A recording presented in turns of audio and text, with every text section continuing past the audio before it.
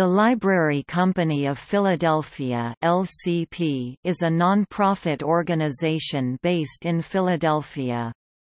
Founded in 1731 by Benjamin Franklin as a library, the Library Company of Philadelphia has accumulated one of the most significant collections of historically valuable manuscripts and printed material in the United States. The current collection size is about 500,000 books and 70,000 other items, including 2,150 items that once belonged to Franklin. The Mayflower Compact, major collections of 17th-century and Revolution-era pamphlets and ephemera, maps, and whole libraries assembled in the 18th and 19th centuries. The collection also includes first editions of Moby Dick and Leaves of Grass.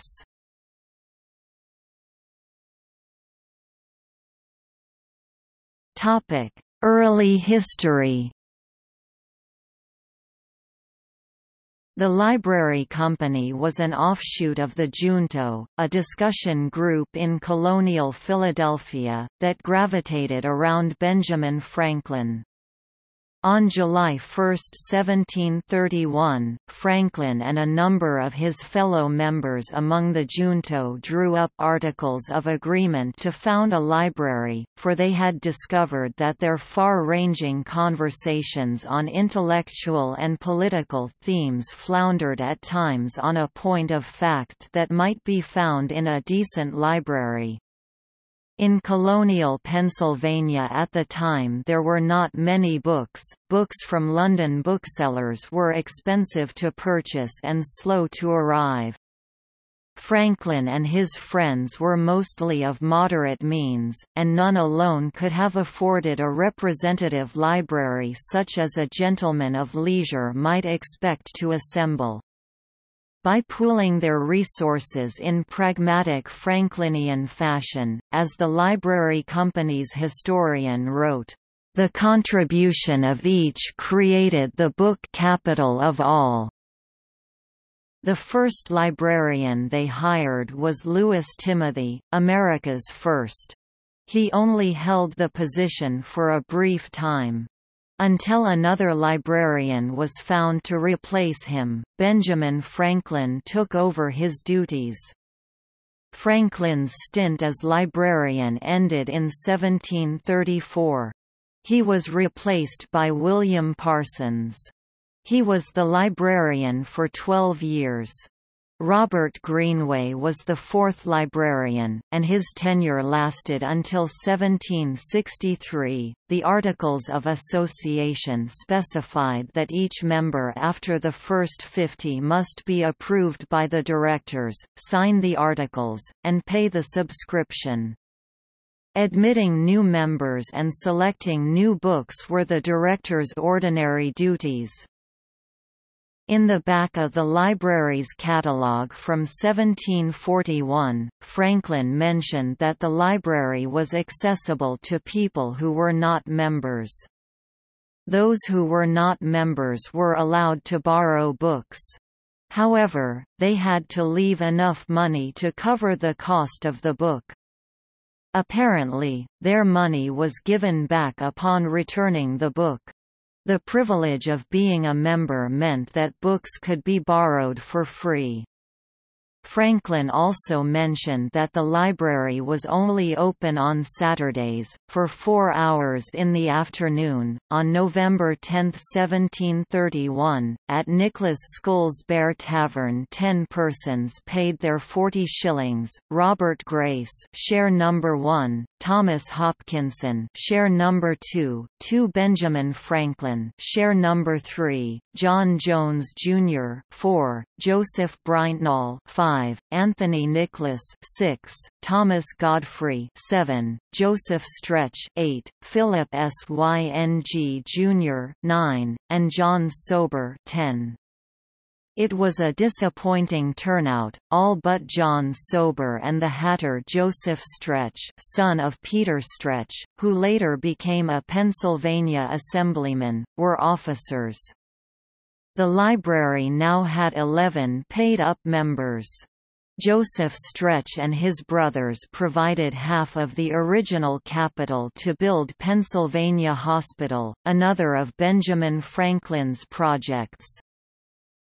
Over time, 50 subscribers invested 40 shillings each and promised to pay 10 shillings a year thereafter to buy books and maintain a shareholders' library. Therefore, "the mother of all American subscription libraries" was established, and a list of desired books compiled in part by James Logan, "the best judge of books in these parts," was sent to London, and by autumn the first books were on the shelves.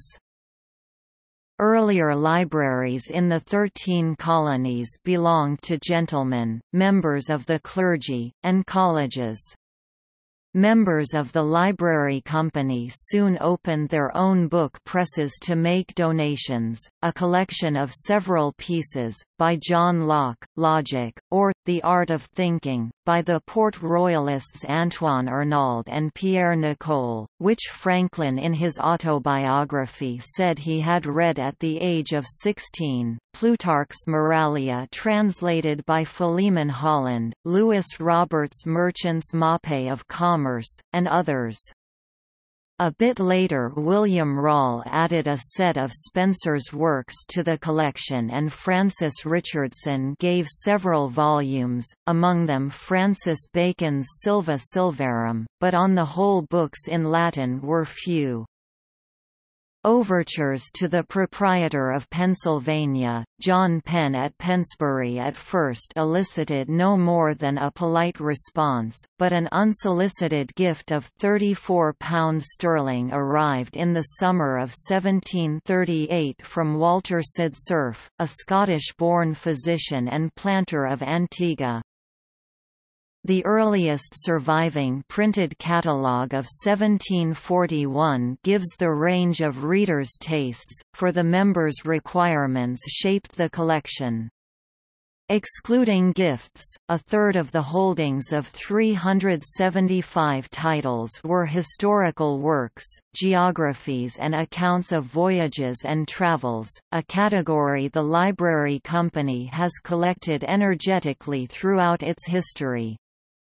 A fifth of the titles were literature, mostly in the form of poetry and plays, for the prose novel was still in its infancy. As late as 1783, in the first orders from London after the war years, the directors thought, "We should not think it expedient to add to our present stock, anything in the novel way." Another fifth of the titles were devoted to works of science. Theology and sermons, however, accounted for only a tenth of the titles, which set the Free Library apart from collegiate libraries at Harvard and Yale. The company's agent in London was Peter Collinson, Fellow of the Royal Society, the Quaker Mercer Naturalist of London, who corresponded with John Bartram. The Library Company's example was soon imitated in other cities along the Atlantic coast, from Salem to Charleston. The library soon became a repository of other curiosities, antique coins, including a gift of Roman coins from a Tory Member of Parliament, fossils, natural history specimens, minerals. When John Penn, making up for his slow start, sent an air pump to the Learned Society in 1739, the directors, to house it, commissioned a glazed cabinet, the earliest extant example of American-made Palladian architectural furniture. Rooms on the second floor of the newly finished west wing of the State House, now Independence Hall, housed the library and its collections. There Franklin and his associates performed their first experiments in electricity during the 1740s. Later Benjamin West sent the mummified hand of an Egyptian princess. A charter was issued for the company from the Penn proprietors, March 24, 1742, that included a plot of land, issued in their name by Governor George Thomas. Collinson, who had faithfully executed the company's requests for books over the years, sent windfalls in 1755 and in 1758 in the form of boxes of his own copies of a score of 17th-century accounts of the newly established British colonies in America, among them such classics as Strachey's Laws, Mort's Relation and John Smith's General History of Virginia. The library company's microscope and telescope were frequently borrowed. In 1769 Owen Biddle used the telescope to observe the transit of Venus from Cape Henlopen. On May 9 of that year Sarah Wistar became the first woman to be voted a library share.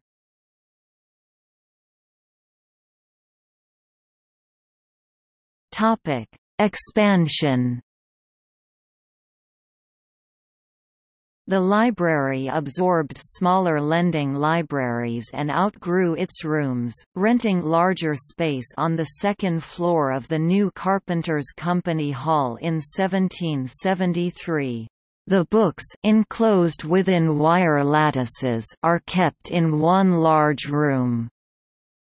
Franklin was informed in London. And in another handsome apartment the scientific apparatus is deposited and the directors meet. On September 5, 1774, the First Continental Congress met on the first floor of Carpenter's Hall, and the Library Company extended members' privileges to all the delegates. The offer was renewed when the Second Continental Congress met the following spring, and again when the delegates to the Constitutional Convention met in 1787.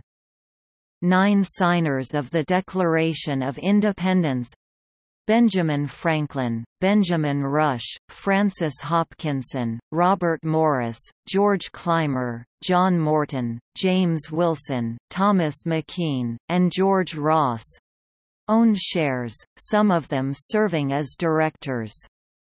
The Library Company served virtually as the Library of Congress until the National Capitol was established in 1800. Virtually every significant work on political theory, history, law, and statecraft and much else besides could be found on the Library Company's shelves, as well as numerous tracts and polemical writings by American as well as European authors. And virtually all of those works that were influential in framing the minds of the framers of the nation are still on the Library Company's shelves. In 1785 the company purchased a collection of revolutionary broadsheets, pamphlets and other ephemera that had been assiduously collected by Pierre-Eugène du Cimetière, of which no other copies have survived. Permanent quarters were established for the Library Company in 1789 with the purchase of a lot on Fifth Street near Chestnut across from State House Square. A competition for the design of a building was won by an amateur of architecture, Dr. William Thornton, with a plan for a Palladian red brick structure with white pilasters and a pediment interrupting a balustraded roof. A curving double flight of steps led up to the arched door under an arched niche containing a gift from William Bingham — a marble statue of Franklin in a classical toga sculpted in Italy by Francesco Lazzarini. Members' shares were extended to carpenters and bricklayers in partial payment for work on the new building. The new quarters were opened on New Year's Day, 1791. For the new library Samuel Jennings, an expatriate Philadelphian living in London, painted a large picture. liberty displaying the arts and sciences. In 1792 the Loganian Library, which had been housed across the square, was transferred to the Library Company, complementing its collection with the 2,600 books, chiefly in Latin and Greek, that had been collected by James Logan.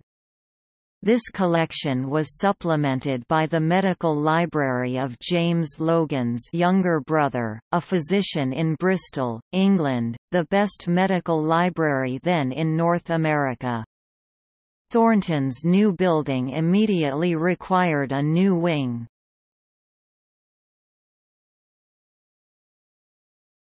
Topic: 19th century. The collections went from strength to strength in the 19th century. In mid-century it was considered one of the five great libraries in the United States, along with the Harvard University Library, Yale University Library, Library of Congress, and Boston Athenaeum. The Library Company's collections were physically split in the mid-19th century. A large bequest from Dr. James Rush resulted in a new building at Broad and Christian Streets in South Philadelphia. The Ridgeway Library, as it was called, was controversial because it was both physically and socially removed from the homes and businesses of the members. A new, more centrally located, library designed by Frank Furness opened its doors in 1880 at Juniper and Locust Street.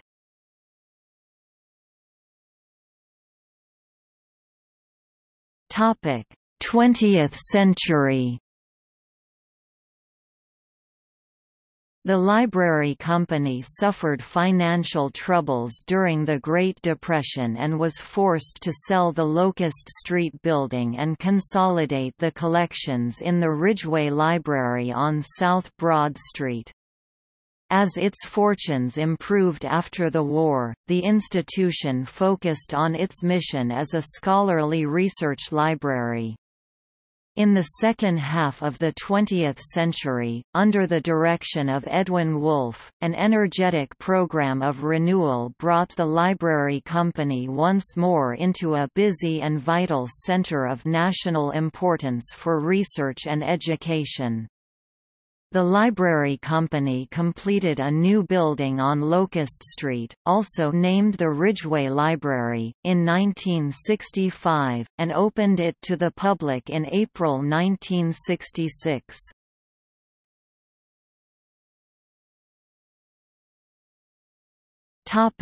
See also: History of public library advocacy, Life in Philadelphia, Public library advocacy.